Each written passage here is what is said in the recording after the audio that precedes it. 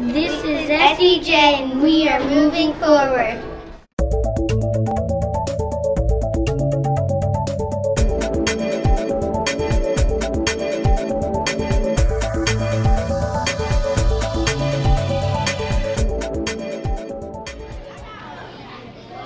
Last week, students at S. Allen Jones Elementary were visited by Santa and a few special helpers from Central Christian Church. We're here at S. Allen Jones School to give each of the students a gift bag before winter break.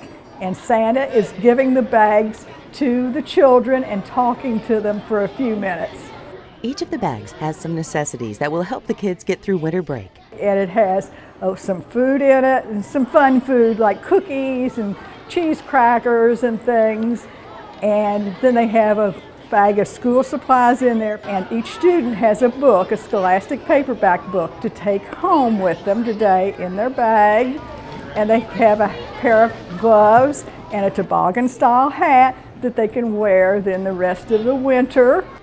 In its 8th year of spreading holiday cheer, the gift giveaway has become a beloved tradition.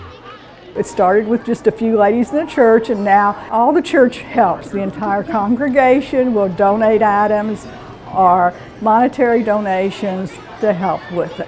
There's some students that really need the help and everything, and it's just part of our mission as a church and as individuals to help the students a little bit and maybe help them have a little bit better Christmas. Before winter break, Prosser partnered with Boy Scout districts from Southern Indiana and Louisville to host a Merit Badge Day. The event invited over 150 Boy Scouts to earn merit badges in 12 different programs offered at Prosser. The event was a huge hit with the Boy Scouts. Do you have a suggestion for a student spotlight or teacher feature?